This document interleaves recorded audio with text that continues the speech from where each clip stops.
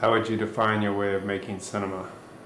I wouldn't call what I do on the film Extraction, I wouldn't call it making cinema. I would just call that shooting some behind the scenes footage of girls rolling around. In the 80s and early 90s I made a bunch of short films that I would call films, where I actually set out with an idea and tried to film something. But Extraction was just me with a camera and a girl just videotaping whatever they were doing. Do I think that the word underground is correct? I don't know what underground means in today's world. When I first was making films, underground meant that you did not show at established venues. You could, if you made films, you would show them in nightclubs or to your friends or in little film clubs, but you never showed in an actual theater. These days, I guess the underground exists on the internet, but I wouldn't even call that underground because it's available for everyone to see.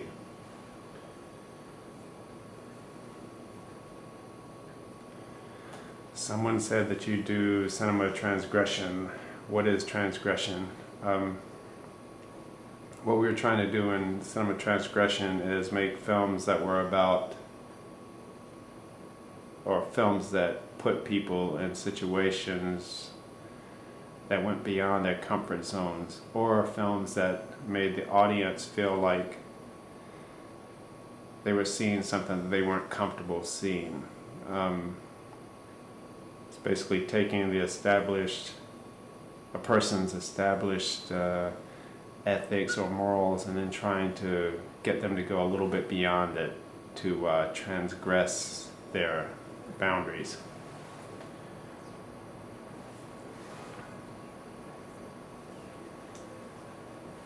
So what's the relationship to my photographs and my movies? It says we're mostly referring to Extraction here, but this link is very tight. When I made films back in the 80s, I would only take photographs as film stills, as some kind of illustration for the films that I was making. And as a result, there were very few very few photographs around.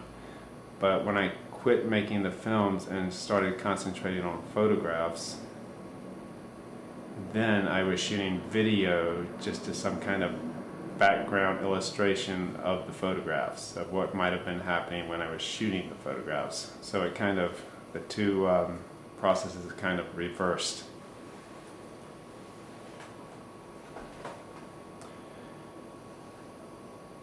I'm going to read this question. This is in English. How come do you choose women, and particularly very young ones, as the subject of your work?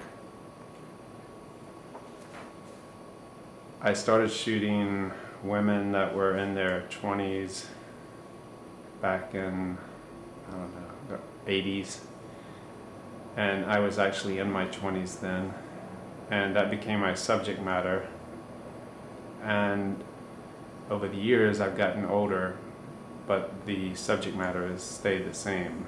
So, it seems like they're young girls, but they're actually the same girls I've been photographing ever since the beginning. What am I looking for in them?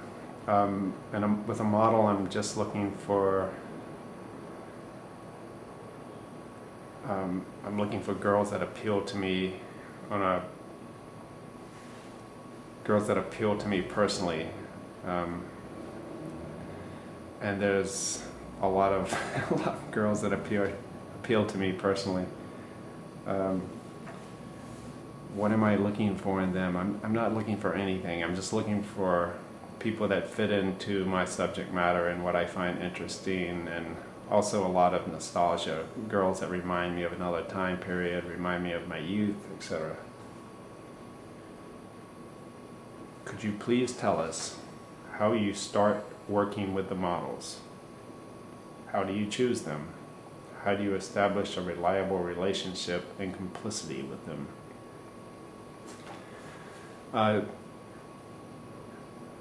Before the internet, I used to find models through a set of friends. I'd shoot one girl, and she would tell her friends, or she would say, well, you might want to shoot this girl, and that girl would say, well, you might want to shoot this girl.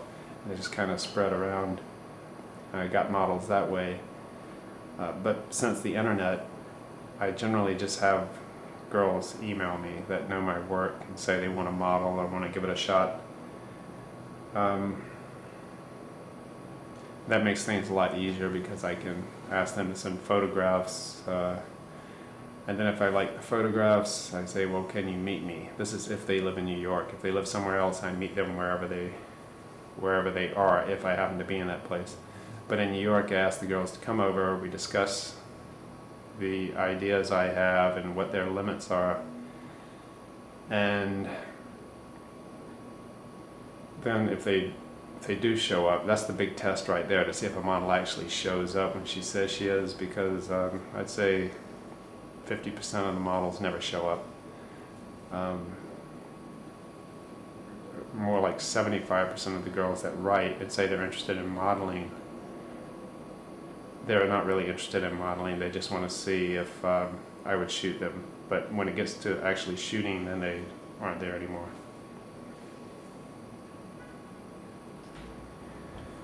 How do you establish a relationship with them? When I first start working with a model, I'll have a list of ideas I want to shoot, and if they seem to be willing to do whatever I have on the list, then the next time I shoot them, if they're good, I'll push it a little bit further, and the next time a little further, next time a little further. But this is only with the ones I really, really like to shoot. The ones that seem willing to do anything, I'm gonna probably shoot more often than the ones who have some limits and boundaries and feel weird about things.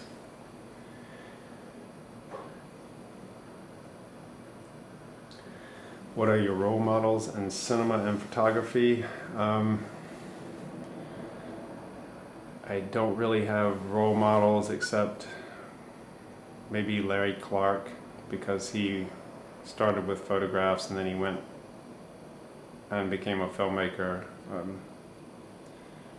I like people who reinvent themselves. That's one kind of role model. Or, I mean, I could give you a list. The list is long.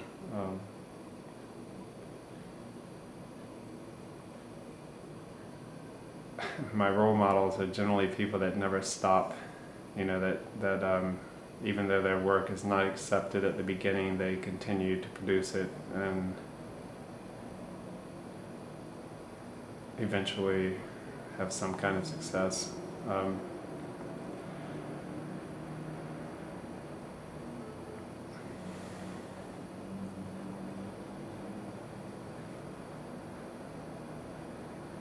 Do you think your style and aesthetics would be different outside the New York context? And yes, I think my style would definitely be different, mainly because the environments would be different. New York is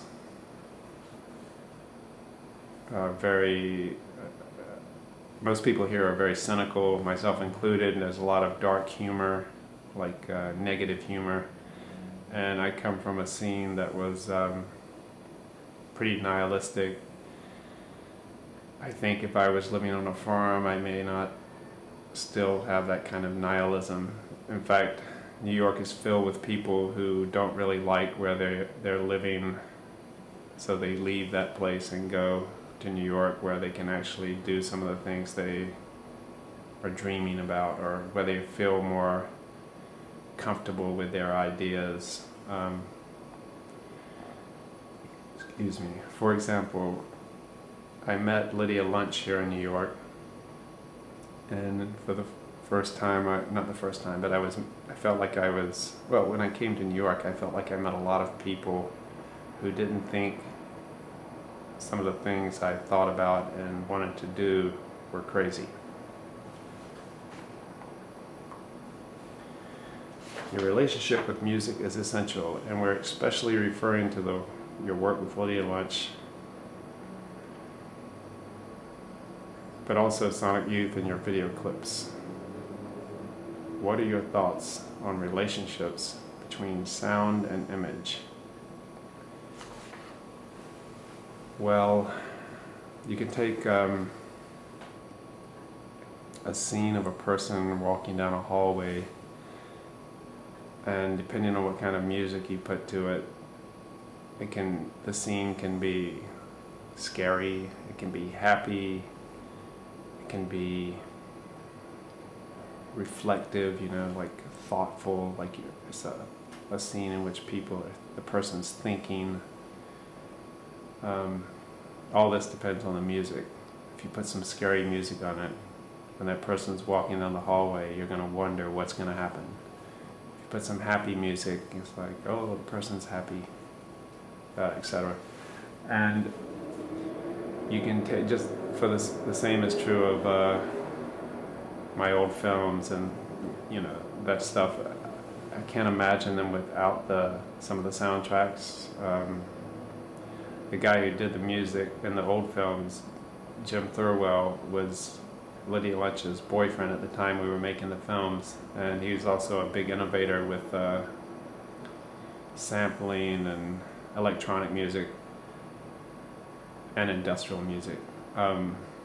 He really defined what was in a lot of those old films. Have you ever thought about making a long feature film? Back in the late 80s, I had a grant to make a long feature film, and I discussed it with Lydia for a long time. We wrote some treatments about different ideas, and when it came down to it, I just didn't feel like I had that much to say, enough stuff to say that could be in a film. I mean, I like to watch other people's films. I'm not so interested in producing a film that has a deep message. If I was to make a film, I would want it to be the kind of film I would like to make would be the kind of thought-provoking film like Antonioni made, like say Blow Up. I'd like to see, I'd like to make a film like that, but that kind of film isn't as interesting to people these days. Back in the 90s, I talked about making some of the films I talked about with Lydia were films that were kind of pushing the limits of what Finger did, and it was hard to come up with something that was still going to shock people and take it further. And then when it got right down to it, I wasn't so sure that's what I wanted to do. And I've also talked with people about making horror films back when horror films were slasher films, when they got big. I tried all kinds of films in my head, but I think now I just might make some conceptual films. Thanks.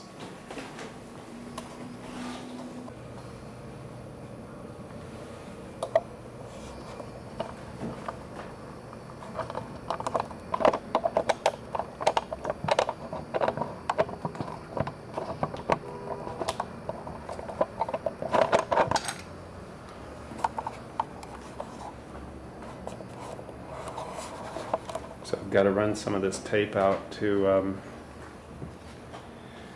cover up the previous interview. Look, here's a photograph of a drug bust on 13th Street. Or actually on 3rd Street. This was a drug bust on my block about 10 years ago. Look at all those guys that the cops have busted. All those guys were drug dealers.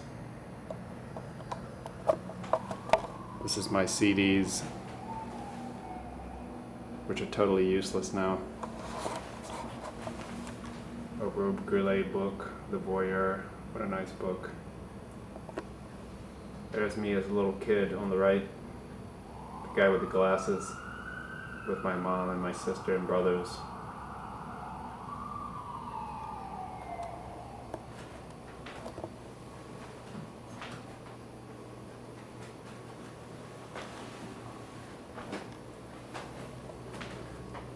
This is my clock.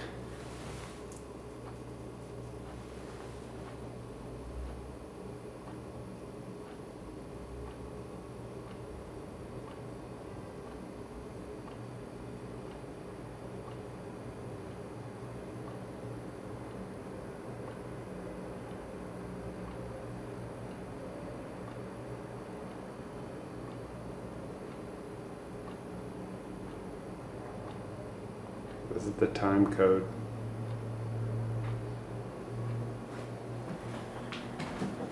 Alright, you can see out my windows. That's New York over there. That's downtown. I don't know how clear it is. This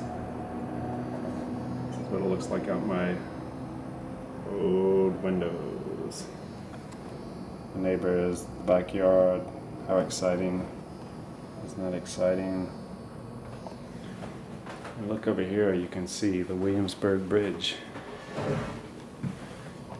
You can just barely see it over there through the buildings.